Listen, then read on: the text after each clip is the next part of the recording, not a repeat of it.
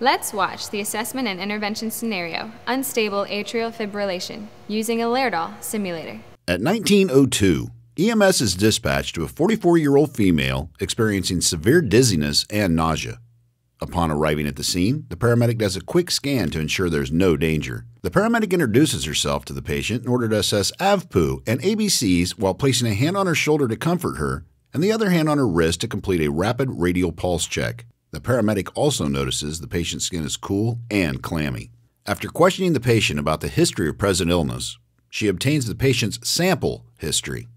Suspecting a cardiac event, she places the EKG leads, which reveal atrial fibrillation. After listening to the lung sounds and obtaining a blood pressure, the patient is placed on oxygen at 4 liters per minute. IV access is initiated, and 0.1 milligrams per kilogram of Versed is administered to sedate the patient prior to cardioversion. The paramedic places the defibrillation pads, ensuring that the monitor defibrillator is in synchronized mode and charged to 120 joules.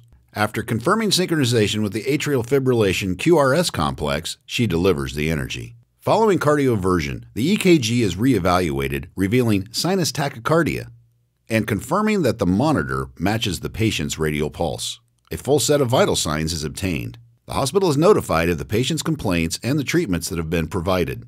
The paramedic reassesses the patient, including repeat vital signs. Upon arrival at the ER, patient care is transferred to the staff. Total elapsed time for this scenario, 20 minutes. Timeout, 1922. Now let's go to the simulation lab, where you can use your skills to perform a patient assessment and demonstrate the appropriate interventions.